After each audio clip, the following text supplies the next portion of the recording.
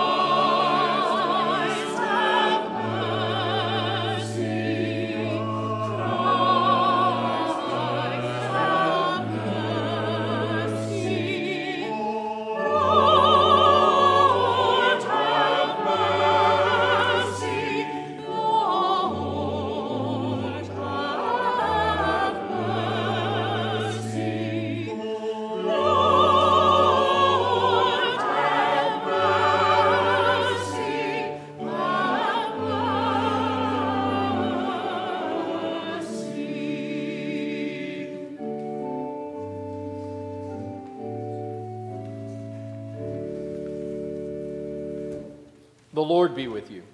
And also with you. Let us pray. Almighty God, give us grace to cast away the works of darkness and put on the armor of light.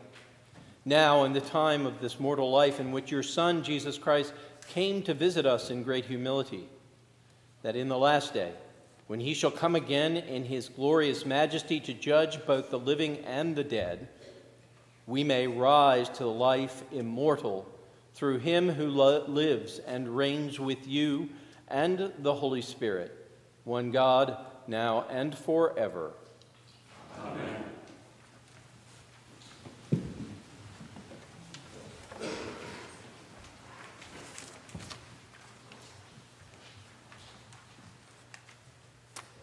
A reading from Isaiah. The word that Isaiah, son of Amos, saw concerning Judah and Jerusalem.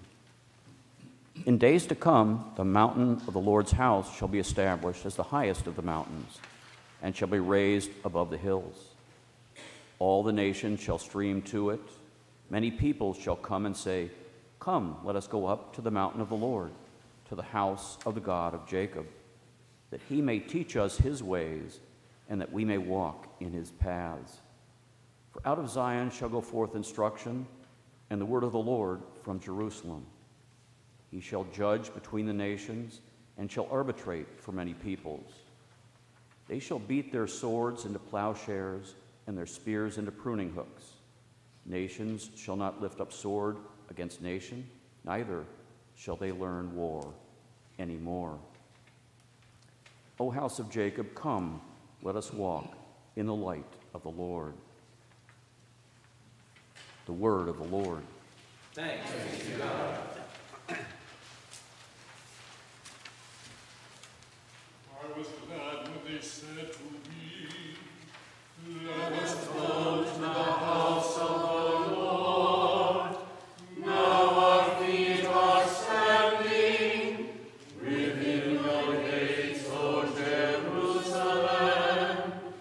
Jerusalem is built as a city that is at unity with itself, to which the tribes go up, the tribes of the Lord,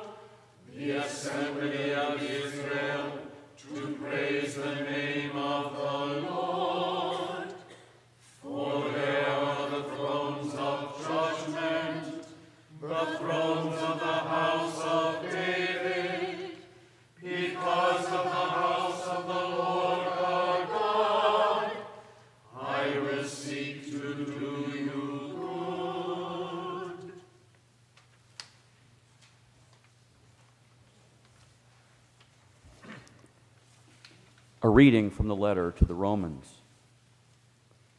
You know what time it is, how it is now the moment for you to wake from sleep. For salvation is nearer to us now than when we became believers. The night is far gone, the day is near. Let us then lay aside the works of darkness and put on the armor of light. Let us live honorably as in the day, not in reveling and drunkenness, not in debauchery and licentiousness, not in quarreling and jealousy. Instead, put on the Lord Jesus Christ and make no provision for the flesh to gratify its desires. The word of the Lord. Thanks be to God. Come now, long expected Jesus, I invite you to stand and sing.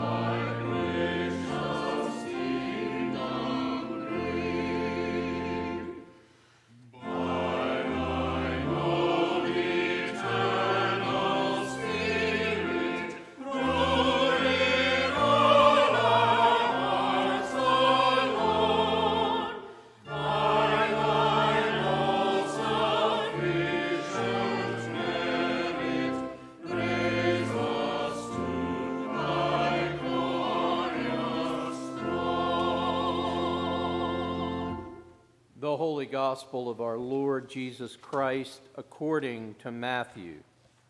Glory to you, Lord Christ. On the Mount of Olives, Jesus said to his disciples privately about his coming, "But about this day or hour no one knows, neither the angels of heaven nor the Son, but only the Father. For as the days of Noah were, so will the coming of the Son of Man.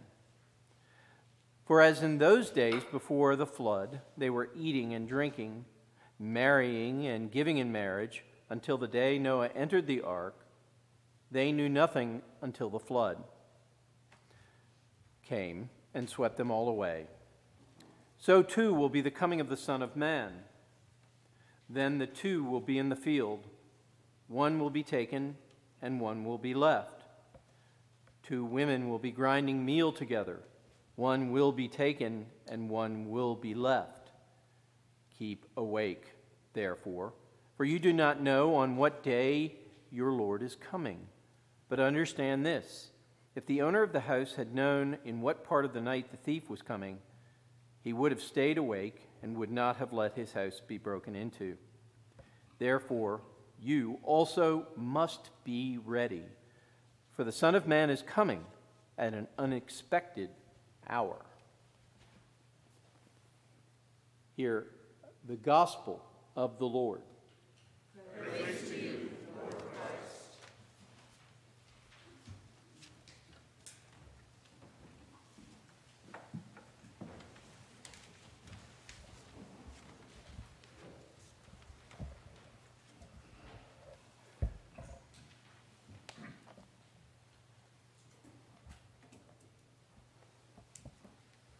In the name of the Father, and of the Son, and of the Holy Spirit. Amen.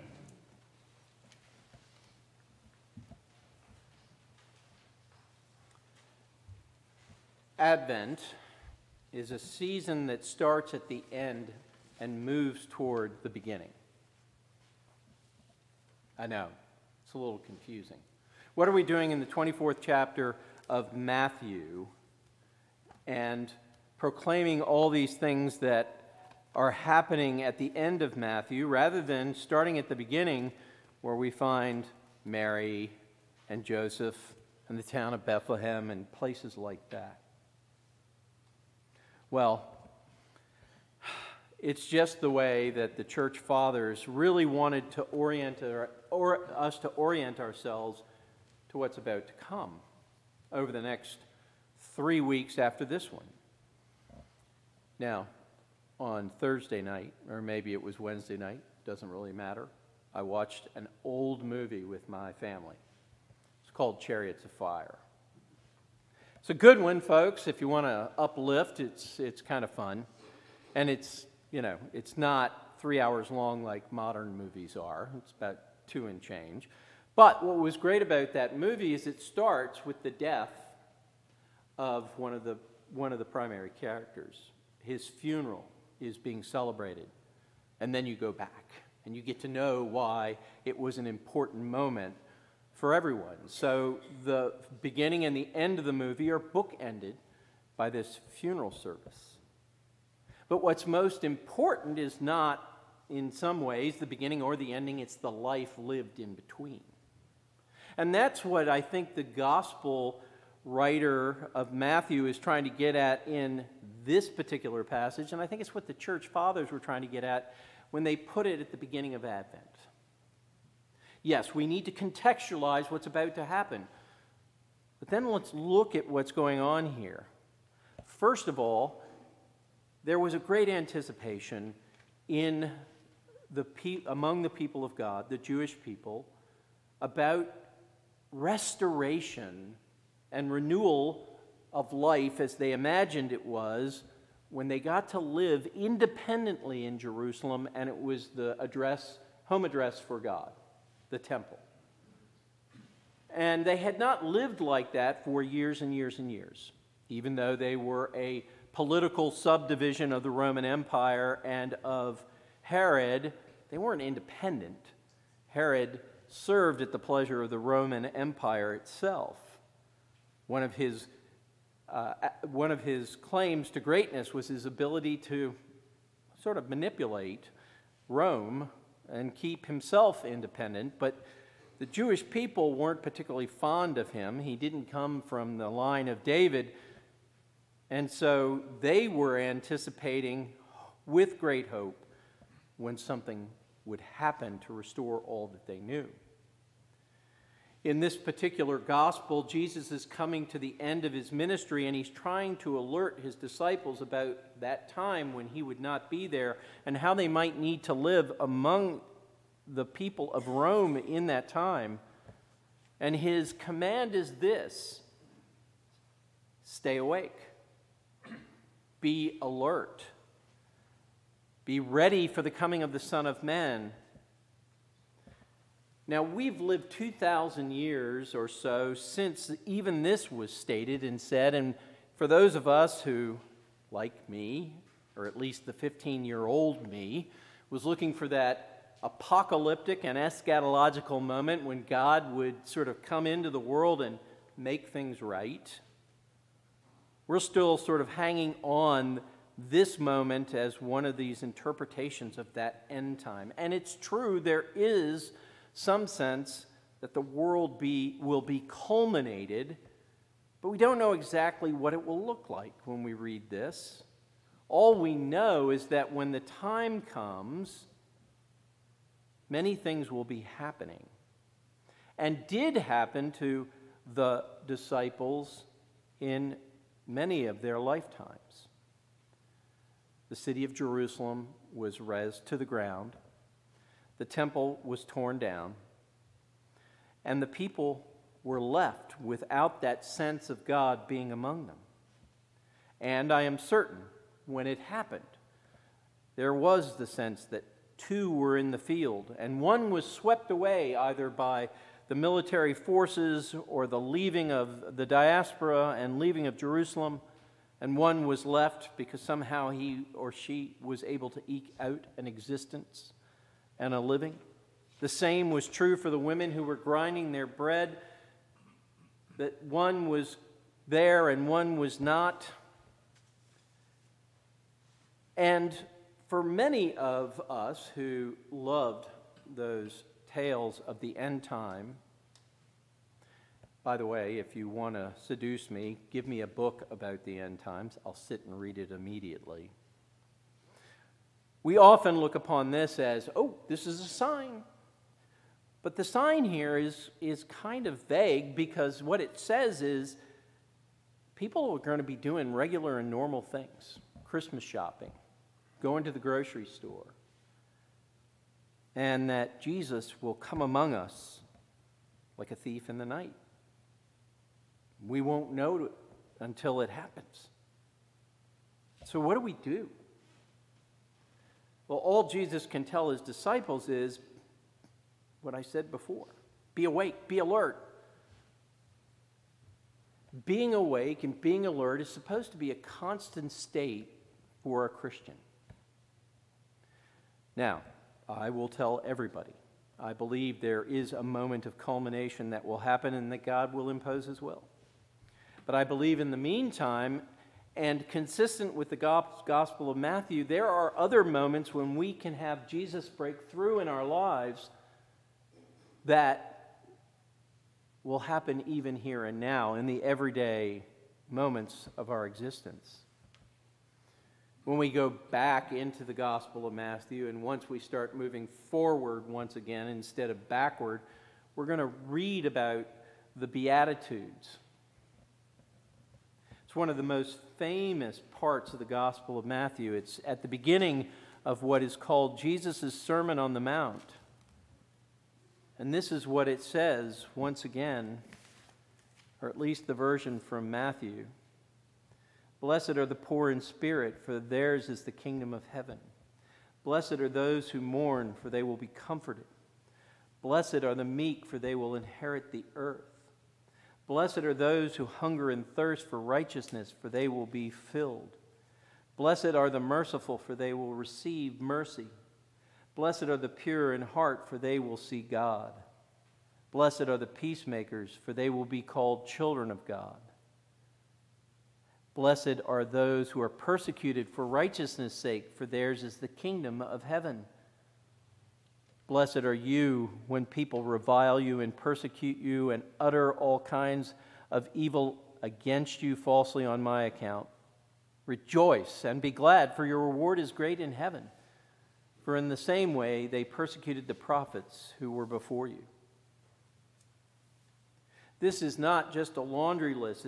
It's a chronicle of the way of being of the people of the church, and it helps us set boundaries and establish our structure around which we move forward in this time when we don't know when Jesus will come. We are to be poor in spirit. We are to mourn for losses of friends and other things. Blessed, we're to be meek. We're to be hungry and thirsty for righteousness. We're to be merciful. We're to be pure in heart. We're to be the peacemakers, and we're to be the ones who will endure persecution. I'm sometimes amazed as I go through things like last week's convention. We're trying to perfect the world, a wonderful and important goal for the church. But when I read Matthew and I see what we're called to do, it's not so much that we're the triumphant ones, not here, not now. We're the ones who do all the hard work of being truly human, mourning and weeping and peacemaking and taking the risks to tell people that the God of all creation is out there awaiting us and will come for us. And often, and in real truth, most of the world doesn't want to hear this, because it would mean we have to change systems and behaviors and all sorts of other things. I love the season of Advent. In addition to the best carols in the church. I know, the other ones are really great too, but we don't sing the Advent carols nearly as often. And culture hasn't found them out. They're not really great with anticipation. We have somehow succeeded in moving Christmas to the whole Advent season. Thank you. But it is a time for the church to take stock of where it is and where it's going. It presents us with a tale told from the back end moving toward the beginning. The back end is not only what we hear now, but it's also going to be the proclamations of the prophets and the gospel and John the Baptizer. And then finally, how we interact with people like Joseph and Mary, who are the humble and meek, the lowly, the weepers, the mourners, and the ones who, in their way, proclaim the presence of God's kingdom within their midst. I am always hopeful for the church. Yes, we are easily distracted. Yes, we forget what our true purpose is. But we have the structures, at least in the Episcopal Church, to bring us back into line with what those all are. Today, we find out that Jesus couldn't tell us with any precision when and where God would be available to us. What he did tell us was we could be alert. We could be awake. We could be like the householder who really protected himself from the invasion of the thief by being able to listen even in his sleep, or to stay up, to be present for those moments.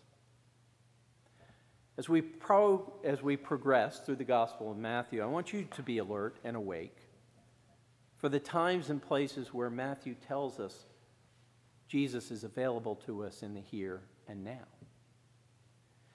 His gospel is rich with those moments.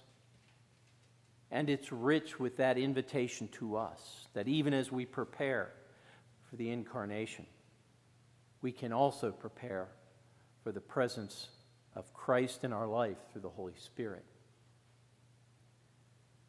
We gather at this time of year, now, a hearty few, to proclaim to the world, we're about our business.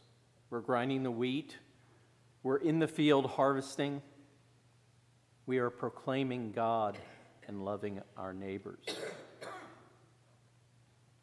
Stay awake and be alert.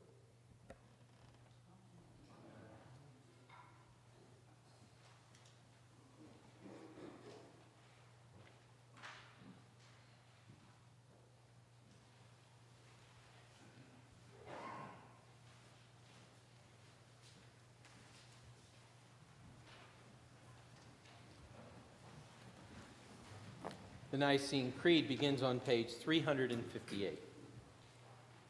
We believe in one Lord, the Father Almighty, maker of heaven and earth, of all that is seen and unseen.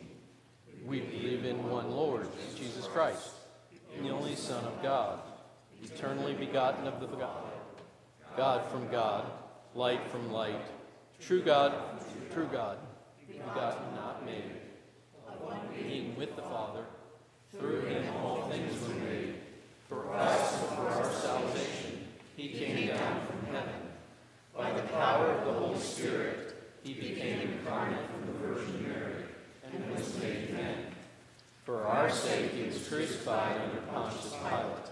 He suffered death and was buried. On the third day he rose again, in accordance with the Scriptures. He ascended into heaven and is seated at the right hand of the Father. He will come again in glory to judge the living and the dead, and his kingdom will have no end. We believe in the Holy Spirit, the Lord, the giver of life, who proceeds from the Father and the Son.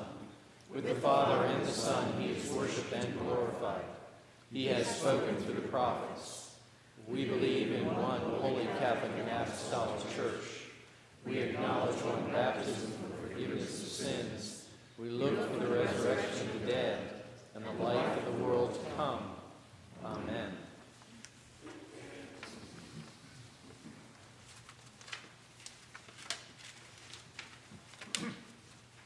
In peace we pray to you, Lord God.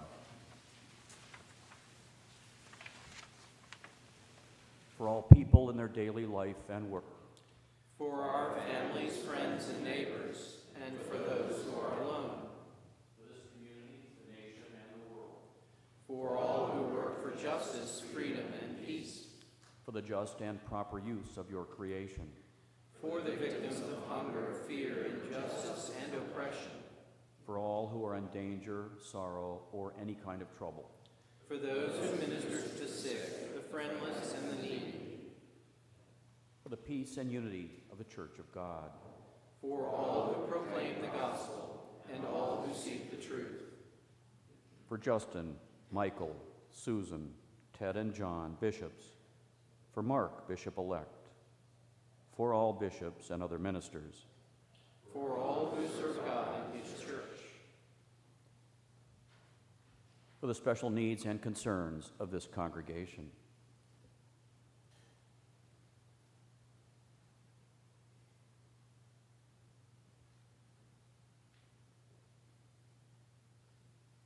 For the Holy Church of God, especially for the Anglican Communion, the Episcopal Church, the Diocese of Virginia, the Diocese of Ezo, and the coming consecration of our Bishop Mark. For the nations and people of Afghanistan, Egypt, Ethiopia, Iran, Russia, Saudi Arabia, Somalia, South Sudan, the Tigrayan rebels of Ethiopia, Uganda, and Ukraine. For the victims of the shooting at the Chesapeake Walmart, and for the families and friends who mourn for them. For those who have been commended to St. Francis for prayer, Bruce, Joan, Philip, Mary and Dan, Vicky, Harlan and Lois, Rachel, Bill, Nancy, Michael and Aaron, Dirk, Kathy and Tim, Clarence, Lucy, Janet, Steve and Karen, Cindy, Rick, Martha, Kathy and Steve, and Laura.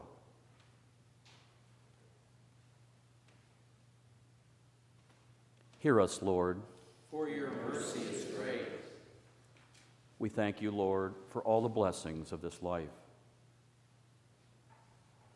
For St. Francis Church, its faithful congregation.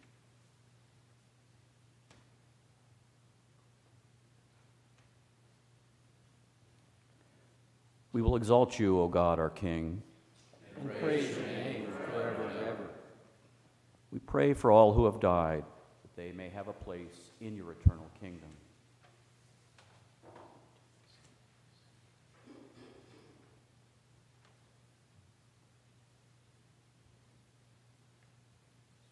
Lord, let your loving kindness be upon them Who put their trust in you.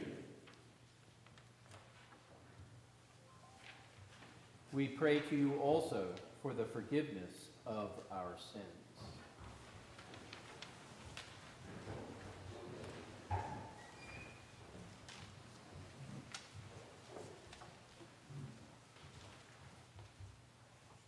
Have mercy upon us, most merciful Father. In your compassion, forgive us our sins, known and unknown, things done and left undone, and so uphold us by your Spirit, that we may live and serve you in newness of life, to the honor and glory of your name, through Jesus Christ our Lord.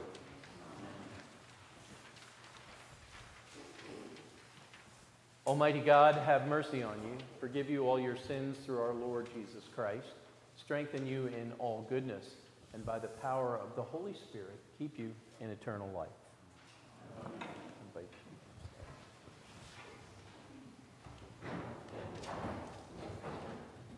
The peace of the Lord be always with you.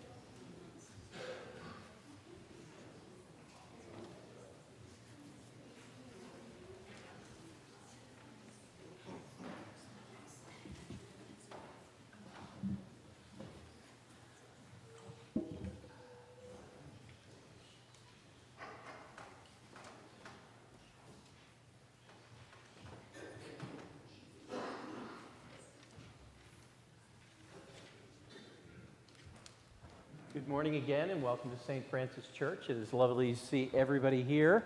And at this time, I call liturgical halftime. We ask people if there are any birthdays or anniversaries for which we should pray.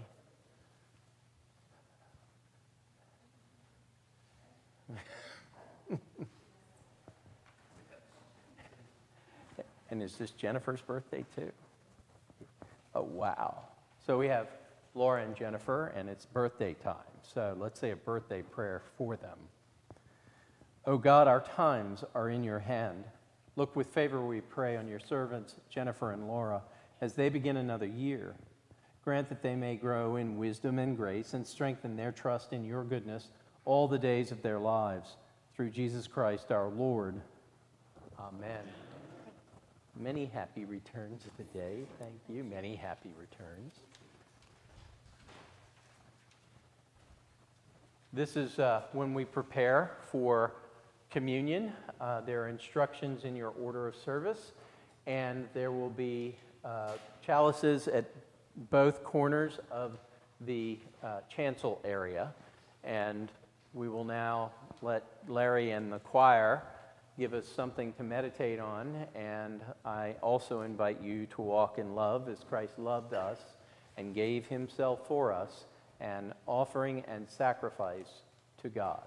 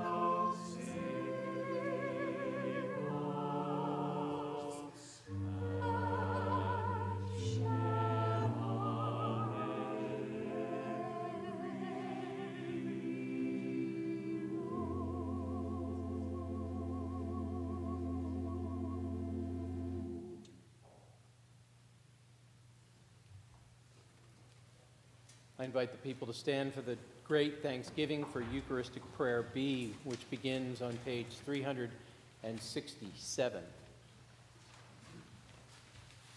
The Lord be with you.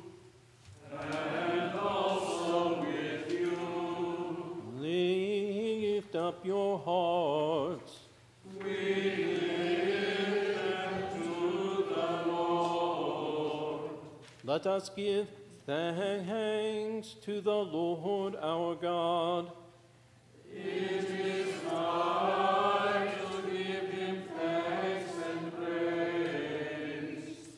It is right and a good and joyful thing, always and everywhere to give thanks to you, Father Almighty, Creator of heaven and earth, because you sent your beloved Son to redeem us from sin and death, and make us heirs in him of everlasting life, that when he shall come again in power and great triumph to judge the world, we may without shame or fear rejoice to behold his appearing.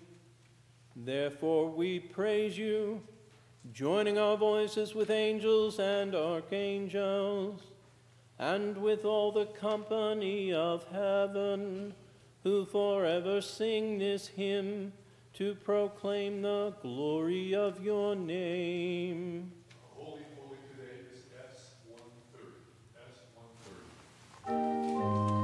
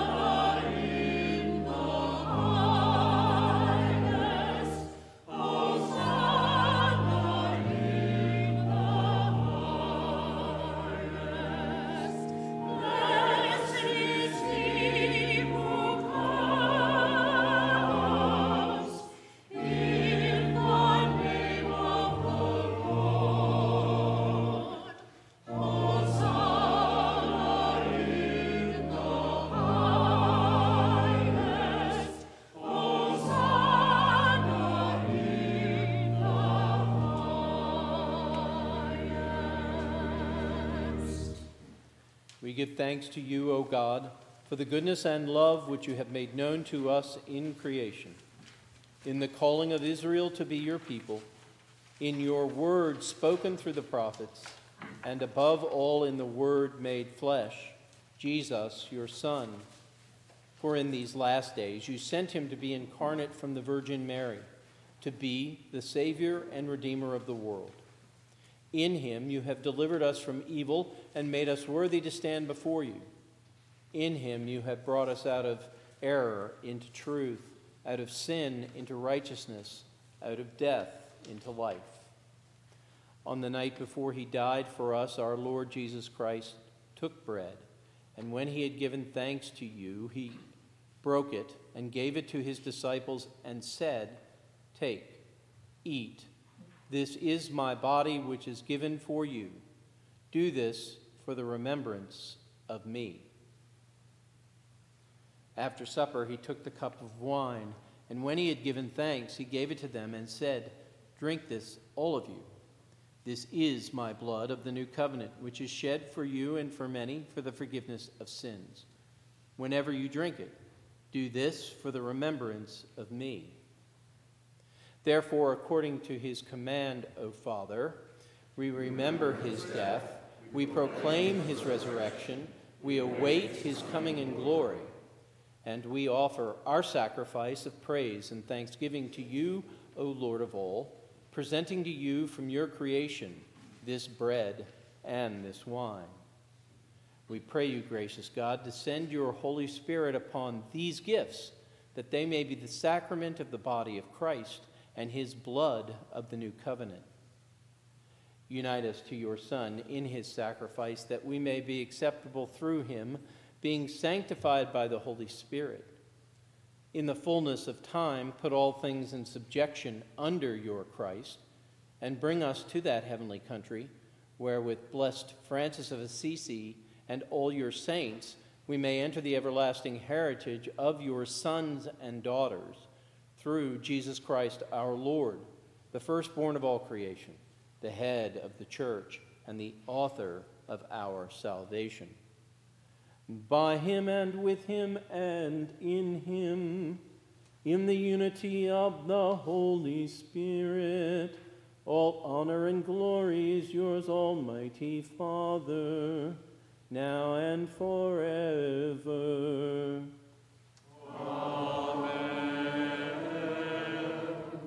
And now, as our Savior Christ has taught us, we are bold to say, Our Father, who art in heaven, hallowed be thy name.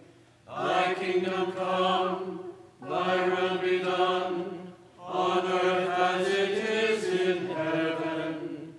Give us this day our daily bread, and forgive us our trespasses, as we forgive those who trespass against us. And lead us not into temptation, but deliver us from evil. For thine is the kingdom, and the power, and the glory, forever and ever. Amen. Our Lamb of God is found in S 164.